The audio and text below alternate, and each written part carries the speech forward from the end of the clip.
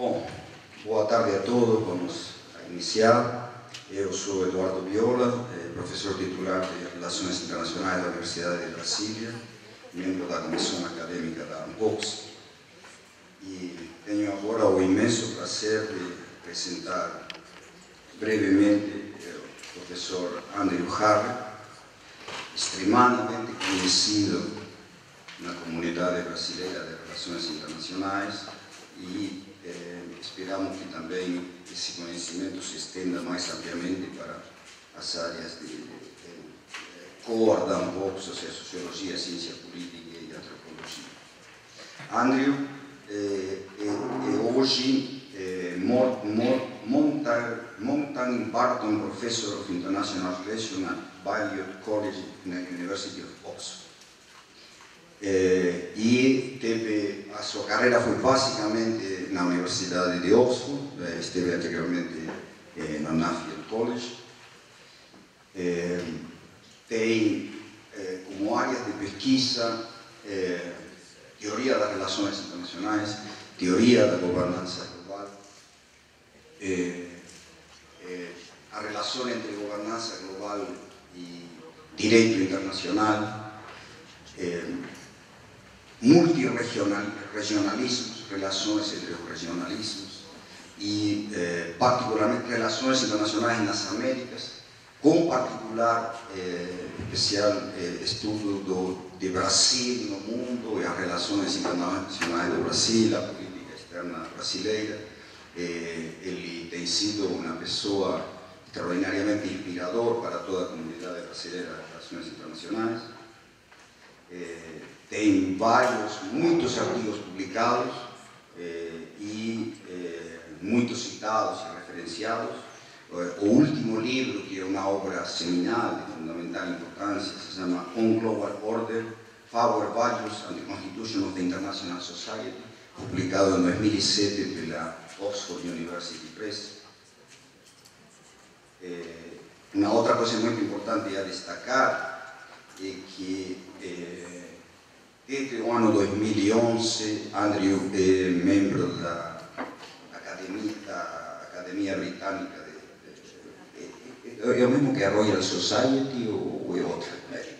É para a ciência, da Academia Britânica de Ciência, que é equivalente à Royal Society para as Ciências Sociais, em 2011, e desde 2010 também fellow da John Hopkins Society of Scholars. Um outro ponto interessante a destacar é que, em uma pesquisa realizada faz alguns anos em 20 países, entre quais eram os professores mais citados como produzindo uma obra relevante e interessante nos últimos 5 anos, pesquisa realizada em 20 países, somente 2 não americanos, e desses 2, Andrew Hurrell. Isso mostra, digamos, ou seja, o nível de impacto mundial que a obra de Andrew tem. Esses 20 países eram representativos, de algum modo, das regiões do mundo. E, por último, eu gostaria de dizer, eu conheço o Andrew faz uns 20 anos, que ele me convidou a um simpósio em Oxford, e a passar uma estada no Anual College, logo depois da Rio 92, para falar sobre política internacional do clima. E eu aprendi muito com Andrew. E o importante é que Andrew sempre tem tido um pensamento que, ao mesmo tempo que crítico do pensamento hegemônico nos Estados Unidos em relações internacionais, também muito crítico e reflexivo sobre pensamentos alternativos, por assim dizer. Então, trata-se de um pensamento crítico muito especial, muito fundado totalmente na tradição da sociedade internacional, da escola inglesa de relações internacionais. Sem mais, então, passo a palavra para Andrew.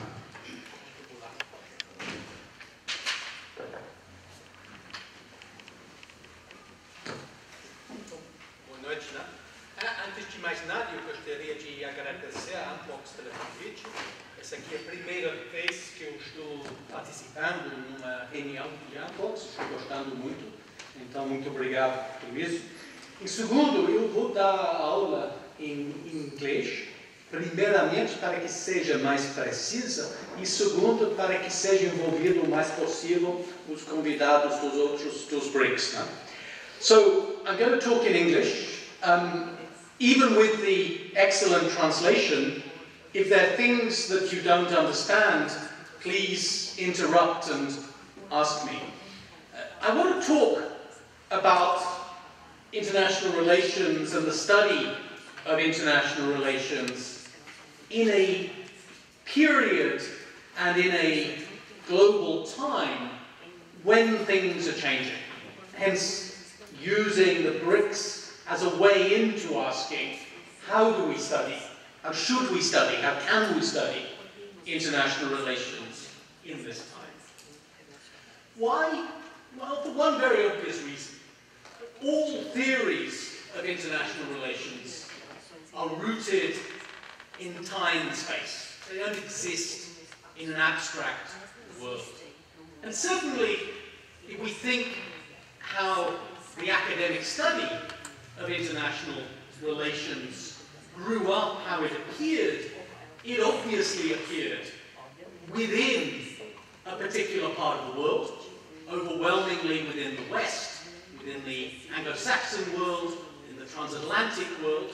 It appeared in the form of trying to answer a set of problems, a set of difficulties which those countries faced at that time, the mid-years of the 20th century, and as they appeared to people in those countries.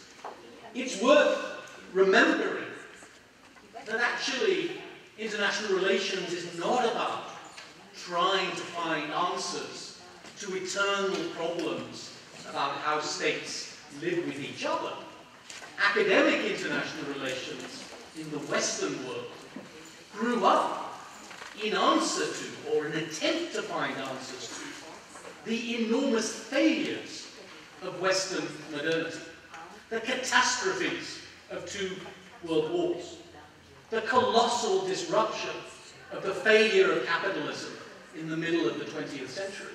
It was against that background of the failure of liberal modernity and Western modernity that modern international relations was born. So it was Eurocentric, it was Western-centric, very Anglo-American-centric, and then, of course, with the rise of the United States, very American-centric. But times are changing. On the one hand, we have globalization, all that that brings with it. On the other, we have these debates about the diffusion of power. 2 kinds of diffusion of power. One kind from one group of states to another group of states, from the traditional established powers to the emerging powers. Rising China, Brazil's moment, India shining, all of that story. On the other side, we have a different diffusion of power. A diffusion of power to peoples, to societies, to groups. New capacities for people to mobilize politically. New forms of political organization. New challenges to all forms of established political legitimacy.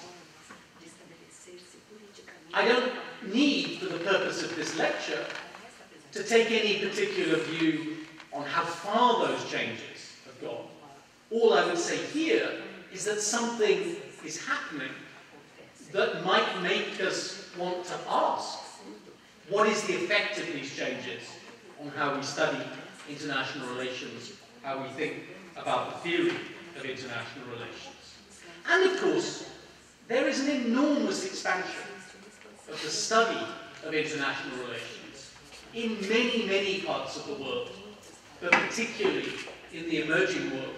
And Brazil is a quintessential example of where the study, the number of courses, undergraduate courses, postgraduate courses, institutes, has increased hugely, certainly since I began to come to Brazil 25 odd years ago. And out of these changes, there's one view that you hear quite strongly in a number of different places. And it says, there's a problem. This American-centric, this Western-centric theory, way of thinking about international relations doesn't seem right. It doesn't seem applicable to these changed conditions. It's often seen as arrogant, as self-referential. American authors just citing other American authors, paying no attention to what is written, what is said in other parts of the world. It's presented in abstract, rational choice, abstract, theoretical terms, but its empirical base is often limited to a very small part of the world. Normatively, something very similar. Western liberal theory that talks about global justice says that it's universal, that it's about everywhere, but actually its substantive content, so the critics say, is limited to the perspectives, the values, the interests of a small group of humanity. It leaves out questions